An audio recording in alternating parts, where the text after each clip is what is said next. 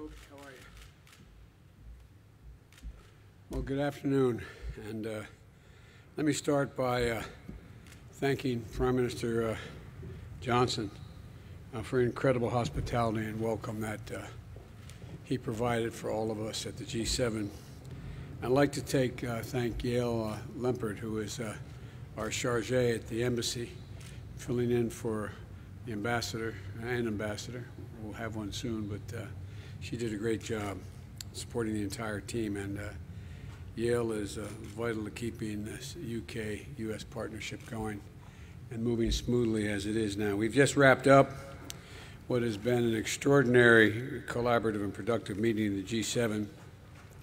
Everyone at the table understood and understands both the seriousness and the challenges that we are up against and the responsibility of our proud democracies to step up and deliver for the rest of the world.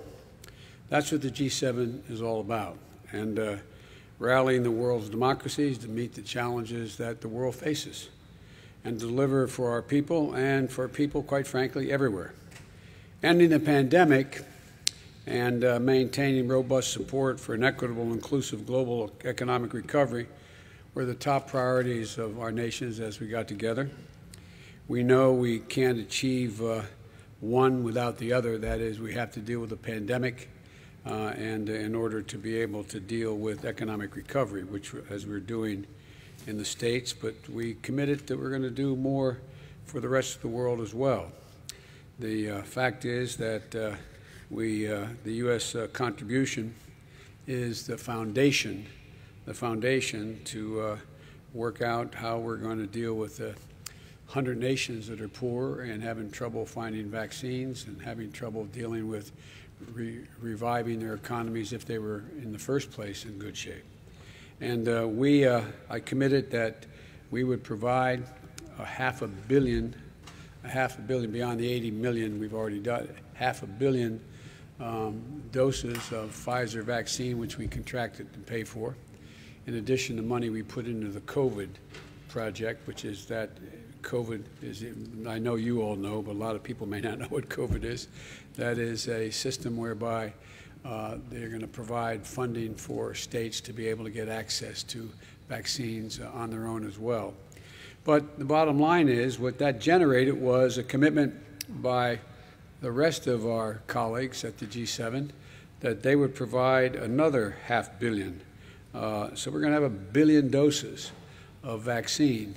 And in our case, that includes sharing more than not just the 1 billion doses overall, but we're going to provide for 200 million of those doses by the end of the year, another 300 million by the first half of next year. And so it was greeted with some enthusiasm, and we've agreed to work together so that the world is better prepared to detect and deal with future pandemics, because there will be future pandemics. We have I'm sure you've seen it. If you haven't, you'll get it, a joint statement we put out of the G7. You've seen it, I'm sure. And we are committed to follow on to do some significant work, including not only how we deal with the distribution and help in getting shots in arms for the rest of the world, but how we're going to deal with putting together a mechanism to anticipate and deal with and be aware of the next pandemic when it comes along, and there will be others. And we also agreed to take important steps. We're going to support global economic recovery by laying the foundation for an equitable global economy. Critically, the G7 leaders endorsed a global minimum tax of 15%. So many corporations have been engaged in what are essentially tax havens, deciding that they would pay considerably less in other environs around the world. But this is going to make sure there's a minimum tax, and I'm going to move on this at home as well. Minimum tax for corporations to pay for the profits they make anywhere in the world. And this agreement is going to help arrest the race to the bottom that's been going on among nations attracting corporate investment at the expense of priorities like protecting our workers and investing in infrastructure. We also made a momentous commitment at the G7 to help meet more than $40 trillion need that exists for infrastructure in the developing world. I put forward an idea that was called, we named the Build Back Better World Partnership, which is, we're calling it the B3W. The point is that what's happening is that China has its Belt and Road Initiative, and we think that there's a much more equitable way to provide for the needs of countries around the world. And so it's a values-driven, high-standard, transparent financing mechanism we're going to provide and support projects in 4 key areas: climate, health, digital technology, and gender equity. And we believe that will not only be good for the countries, but be good for the entire world and represent values that our democracies represent, and not autocratic lack of values. By harassing the full potential of those who are harassing, we're going to have to change things. That's the whole idea. But here's the deal. We're going to make sure that we're able to pull together the ability to use the development financing institutions and other development tools to expect a bold new infrastructure investment in low and middle income countries over the coming years, much of it coming from the private sector, which will generate, the capital put in will generate significantly more capital from the private sector. We also made a historic commitment to permanently eliminate the use of our public finance to support unabated coal projects around the world, and to end them by this year. The G7 agreed to that, and those who are not members but visiting members who are participating in the G7 who have coal-fired facilities have also agreed that they would work in that direction as well. So transitioning the world to cleaner energy sources is urgent, it's essential. If we're going to beat the climate, and there is, one of the things some of my colleagues said to me when I was there was, well, the United States' leadership recognizes there is global warming. And I know that sounds silly, but you know, we had a president who basically said it's not a problem, global warming. It is the existential problem facing humanity, and it's being treated that way. So we're going to provide up to $2 billion to support developing countries as they transition away from unabated coal-fired power. In addition, we also agreed to tackle corruption, which is a threat to societies everywhere. I pointed out in the conversation I had with one of the leaders of, well, actually with China, and it was a request for me not to try to, when I was asked what I was going to be doing after being elected, I said we're going to reestablish the strength of American relationships so we can be counted on again, alliances, and suggested that, well, maybe you shouldn't get the Quad, meaning India, Japan, Australia, and the United States working together. And maybe you shouldn't be pushing on strengthening the European Union to deal with the West, not just to have, and so on. And I said, for an American president to, every president to be sustained, or prime minister, has to represent the values of their country. And I pointed out, and I mean this sincerely, we're unique as a country. We're unique in the sense that we're not based on ethnicity or geography or religion. We're one nation that said we organized on an idea. We hold these truths to be self-evident, that all men and women are created equal. Sounds corny, but it's real. And any president who doesn't act consistent with what the raison d'etat for the nation is cannot be sustained at the support of that country. And so what we were able to do is we know that corruption undermines the trust in government, siphons off public resources, makes economies much less competitive, and constitutes a threat to our security.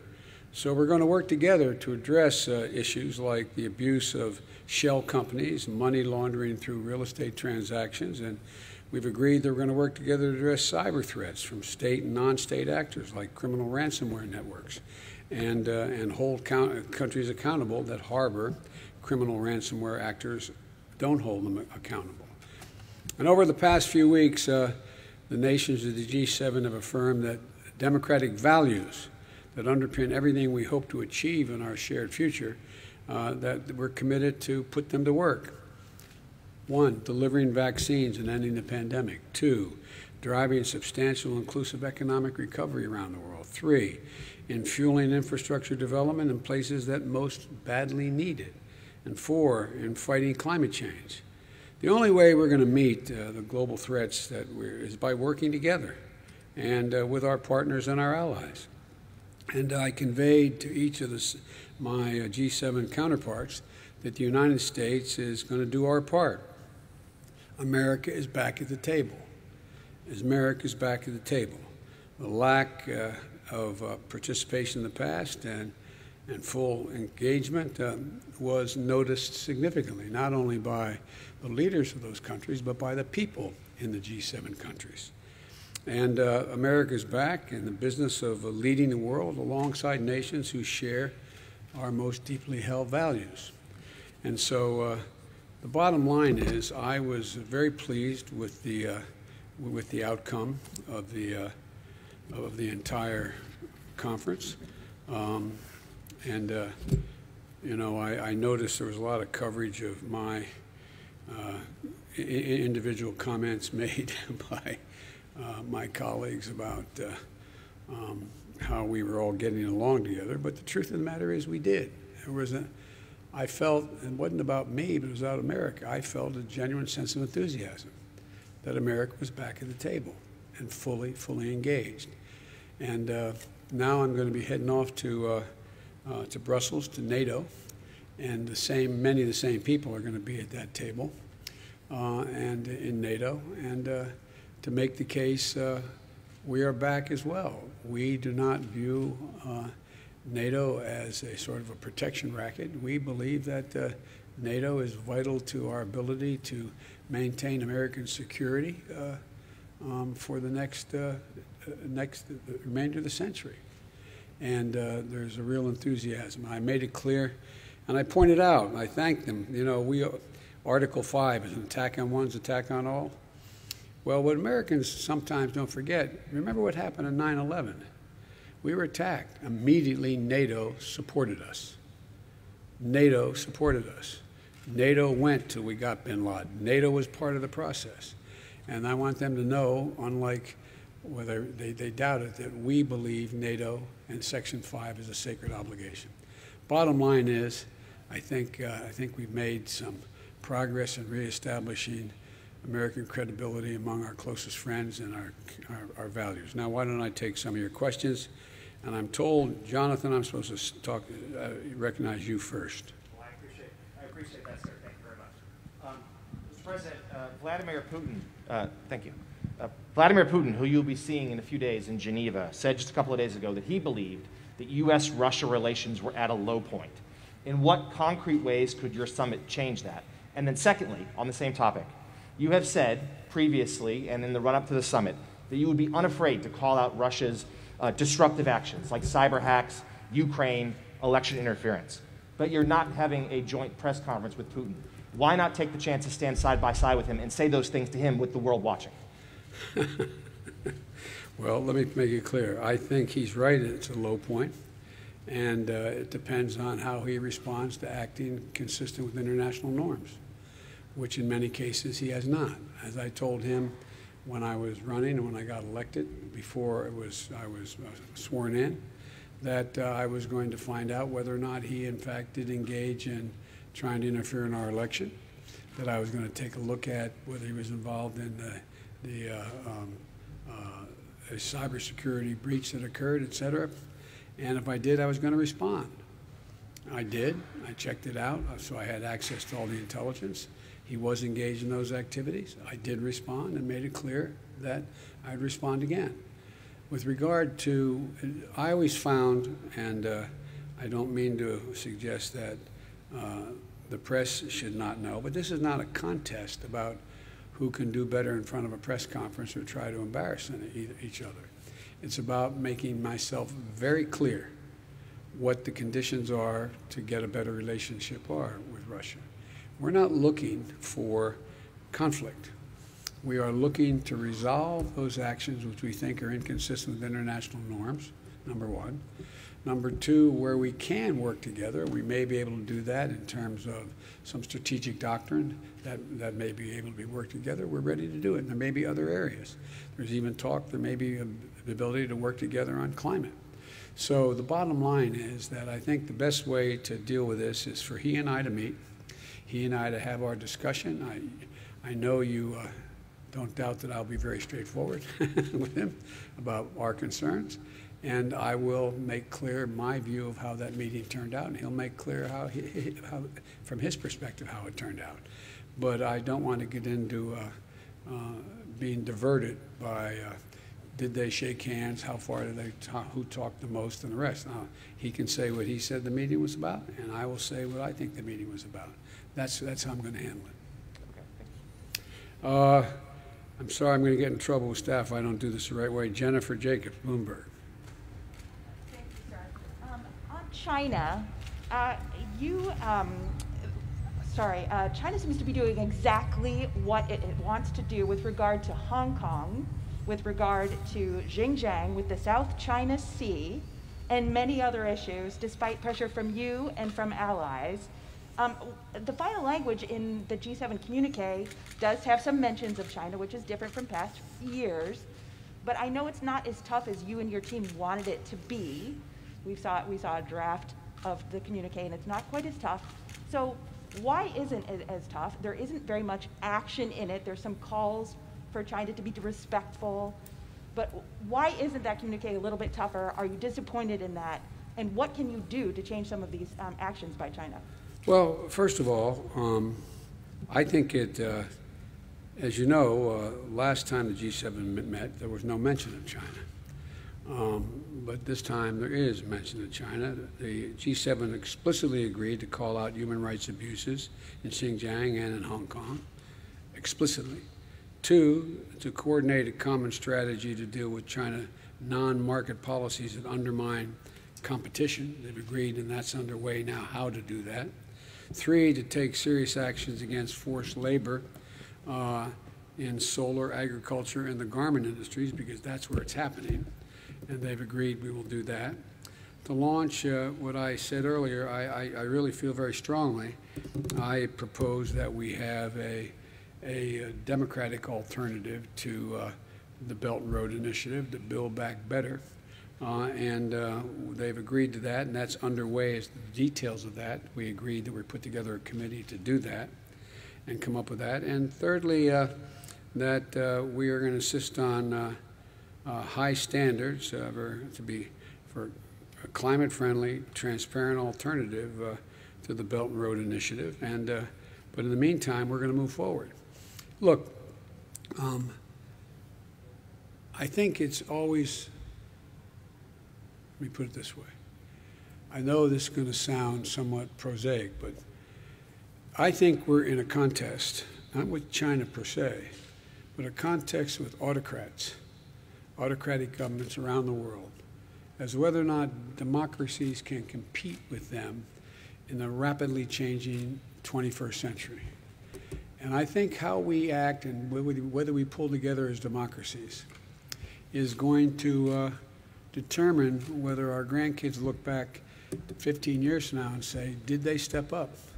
Are democracies as relevant and as powerful as they have been?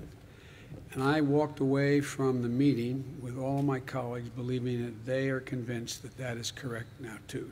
I shouldn't say now, not just because of me, but they believe that to be the case.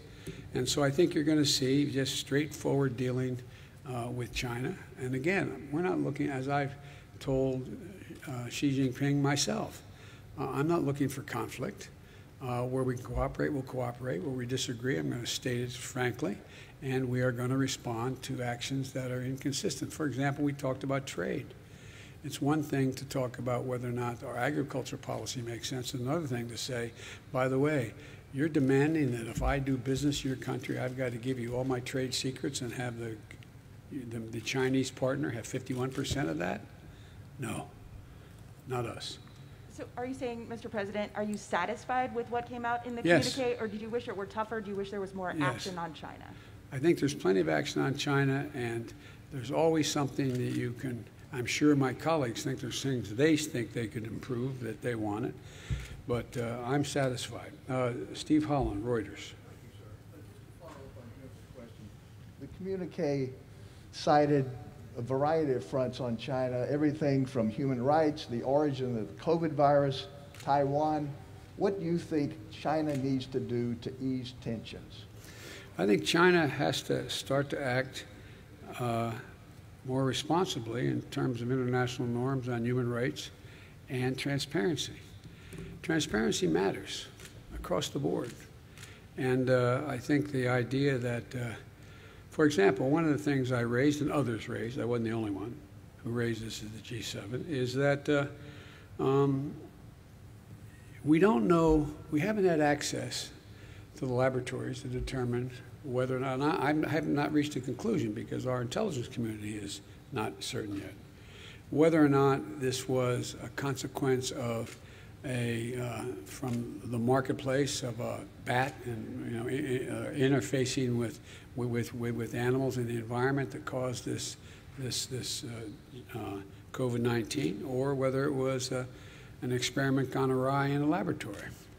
It's important to know the answer to that because we have to have access, we have to build a system whereby we can know when we see another lack of transparency might produce another another pandemic. We have to have access.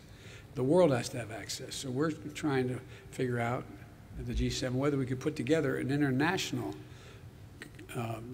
basis upon which we could have a bottom line with what the transparency accounted for.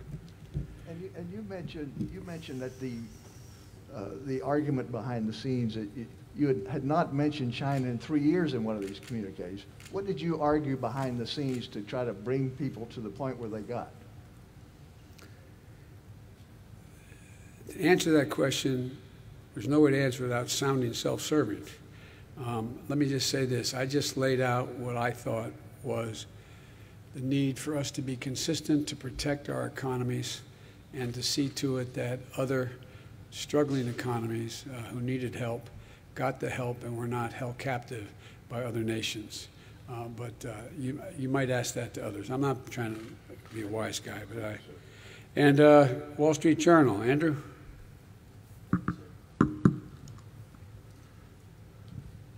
As you said, the G7 countries committed to send 1 billion coronavirus doses overseas.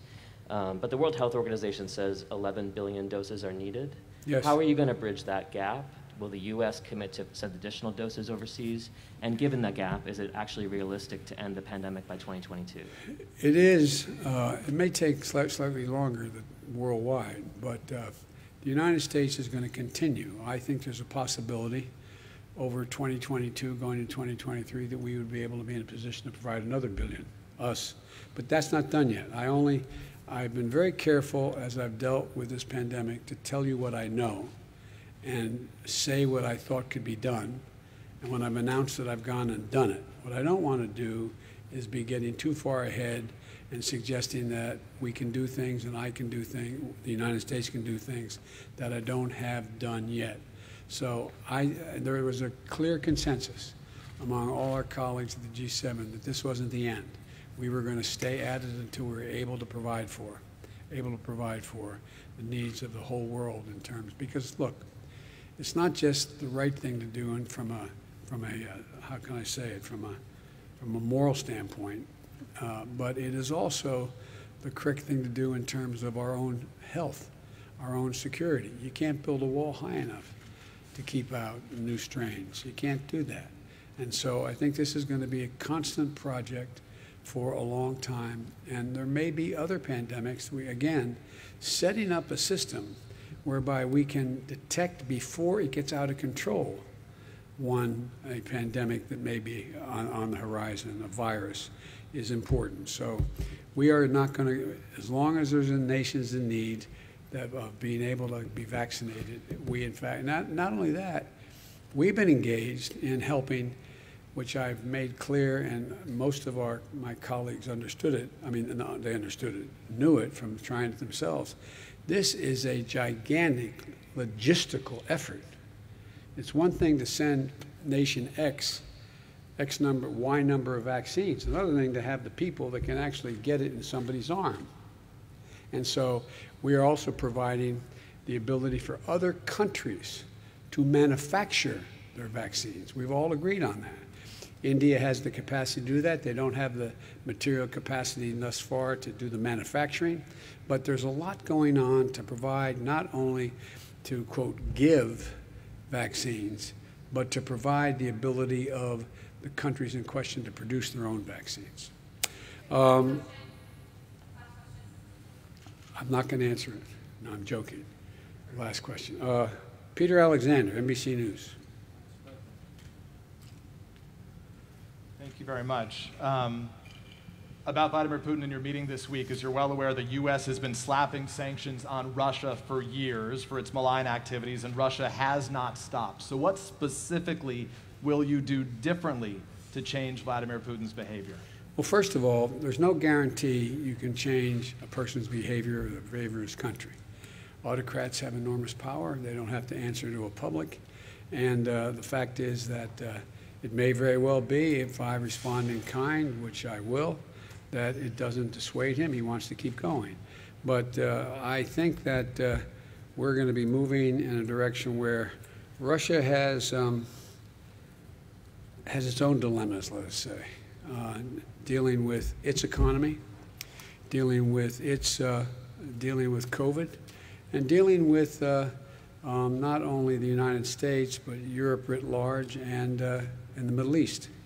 And so there's a lot going on where we could work together with Russia. For example, in Libya, we should be opening up the passes to be able to go through and provide food assistance and vital assistance to a population that's in real trouble. I think I'm going to try very much hard to. It is, and by the way, there's places where I shouldn't be starting off and negotiating in public here, but let me say it this way. Russia has engaged in activities which we believe are contrary to international norms, but they have also bitten off some real problems they're going to have trouble chewing on. And for example, the rebuilding of Syria, of Libya, they're there. And as long as they're there without the ability to bring about some order in the region, and you can't do that very well without providing for the basic economic needs of people. So I'm hopeful that we can find an accommodation where we can save the lives of people for example, in Libya, consistent with the interest of maybe for different reasons, but reach for the same reason, the same result. I want to ask you about a comment that Vladimir Putin said today, but why do you think he hasn't changed his behavior in spite of everything the U.S. has done to this point? He's Vladimir Putin. I'm not going to get into much more than that because I've got to sit down with him, and I'll be happy to talk after that. But what he said to them, just to conclude, today he said that Russia would be ready to hand over cyber criminals to the United States if the U.S. would do the same to Russia, and an agreement came out of this meeting coming up. So are you open to that kind of a trade with Vladimir Putin? Yes, I'm open to, if there's crimes committed against Russia, that in fact and the people committing those crimes being harbored in the United States, I'm committed to holding them accountable. And I heard that. I was told as I was flying here that he said that. I think that's potentially a good sign and progress. Thank you all very, very much. Thank you.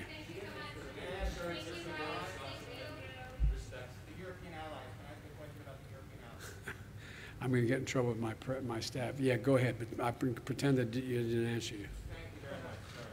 You have often said repeatedly that America is back. Yes. At the same time, you've kept in place some Trump-era steel and aluminum sanctions. And I wanted to ask you, when you're having these conversations with European allies who are very concerned about these sanctions, how do you justify that And what are your plans to 120 days. Give me a break. Need time.